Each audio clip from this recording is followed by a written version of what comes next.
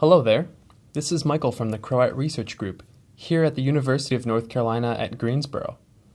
In this video series, I would like to share with you instructions on how to build a syringe pumping station.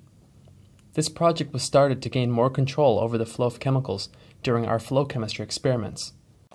The system I will show you has several major benefits over commercial syringe pumps, including the ability to customize anything, low cost per pump, high linear force, ability to reprogram the microcontroller, and controlling the pump can be done wirelessly.